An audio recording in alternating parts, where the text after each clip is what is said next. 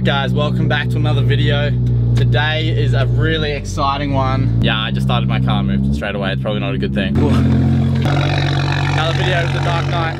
I'm getting a new set of tyres on her. I know I had these RS4s put on not long ago, but I'm getting a very cool tyre put on today, and I'm pretty excited to show you guys what I'm getting put on. My favorite place to go to for anything, look at this guy, he's like, give it some.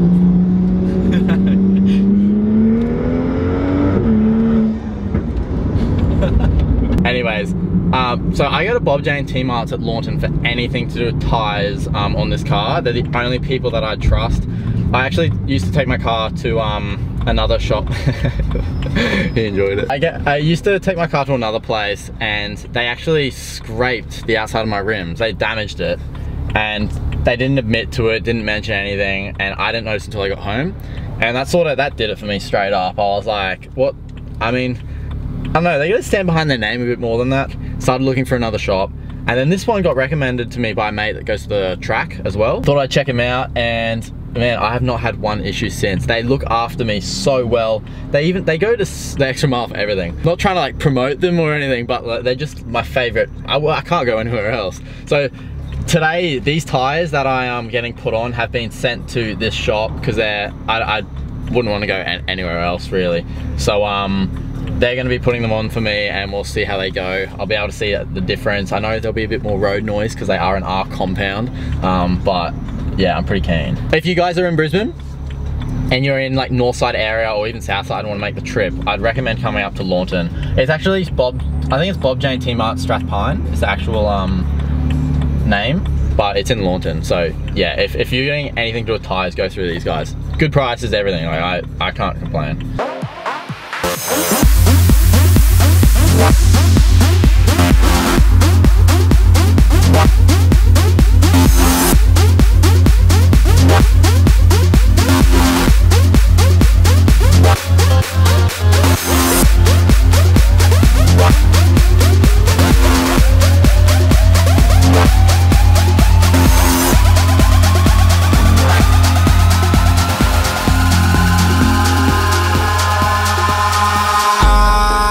In the sky, gazing far into the night, I raise my hand to the fire, but it's no use, 'cause you can't stop it from shining through. It's true, baby, let the light shine through. Set them up, get them up to temperature. You're going to have a lot of fun. Yeah. They're an absolutely fantastic tyre. The tyres that you got, the Hankels are very good as well, but these are that next level. Yeah. You know, and you really are going to enjoy them. But I've got my customers driving them. They use them as, there's a couple of classes that we race at Lakeside Raceway, QR. But even these off the start, they'll be impressive. Yeah, you're going to have a lot of fun. So yeah, absolutely fantastic product, and it's good you're involved in it too, because I'm sure you'll be a great ambassador for them, and yeah, they'll work. I've been around Lakeside people with the RS4s, and I know what they can do, but with these, it's my first like. You're going up the next level. It's, as you can see by the tread block design, it's a little bit more rigid. Yeah. You haven't got as many sort of multi-purpose sort of channelings in the tyre for road. This is about a really good track day tyre, but still acceptable on the road. Yeah. And yeah, you're gonna have a lot of fun. Yeah, they're a really great tyre. On this, it'll be interesting to see what you feel is the feedback through the tyre compared to what you had. Yeah.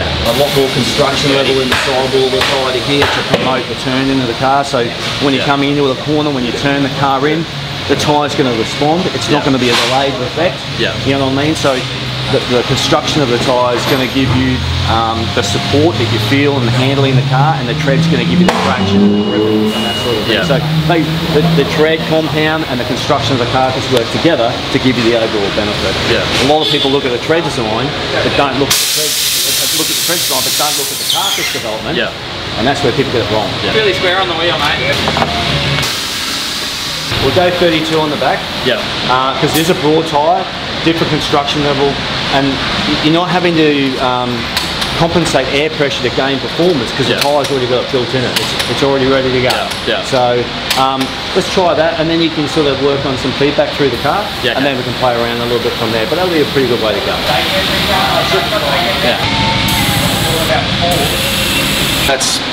That's probably the best slick tyre you're ever going to buy on the planet. Now, Michelin make a fantastic product, but so you've got that direct wall like that, you've got that really good construction, so you're not having to compensate for air pressure. You just run the load, get a reference to load. I reckon I'll lower it halfway between where the guard sits now to the top of the tyre. You get your camber, right, and you really run on average on a standard car 3/4.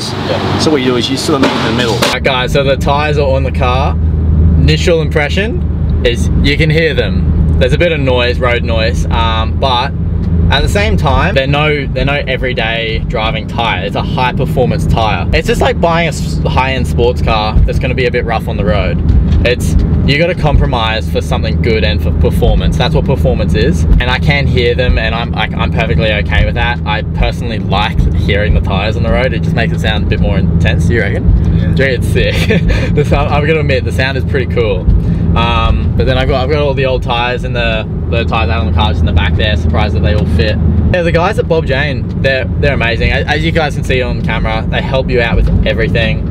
They look after you, and yeah, that's why I go to that shop. I got the car realigned as well. Okay, so just driving the car on the road, one thing I've noticed, as Bruce at the shop was explaining, these tires have the shoulder of the tire is very squared. So I feel more reinforced. The steering response is better. I've noticed that already, just driving on the street.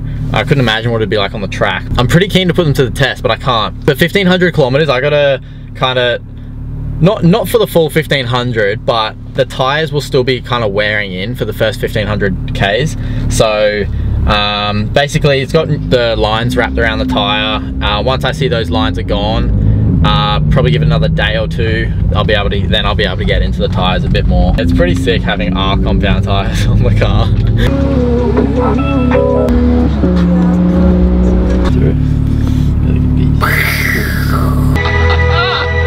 It's been a few days now since I've been using the car on the new tires. All I can say is they're amazing.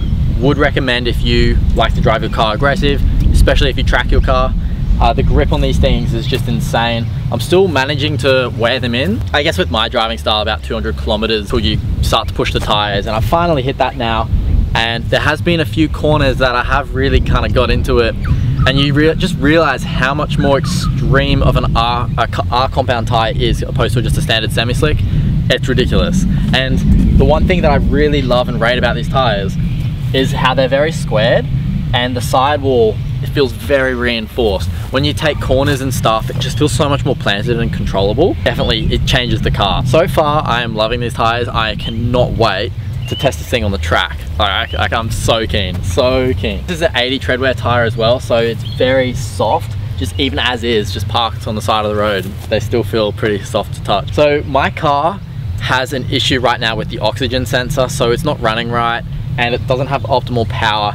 And I just have to get that sorted out first before I take her on the track, which is a bit of a downer. But I've also got another upgraded part to go in, which should make it a bit better on the track as well, with the tuning and stuff. So I'm pretty keen for that. Once I get this car running, guys, I'll be doing a full drive and test review on these tires. I'll be filming on the track and kind of comparing these to the Hankook RS4, which I previously used to run. These tires and the RS4 sit in a similar price range. I know these tires probably won't last as long as an RS4, but for all of you that do own these cars, I'm sure you've bought them to enjoy, and I don't think you drive them normally. I for sure don't. I would highly recommend this tire opposed to other semi-slicks. I know it is an R compound, it will wear out faster. It's just gonna make the driving experience for you so much more enjoyable. There's still so much more that I wanna do to this thing. It's crazy. Like, I feel like I've done so much already, but I think eventually will be a all-out race car. Eventually, once I do the aero and all that sort of stuff.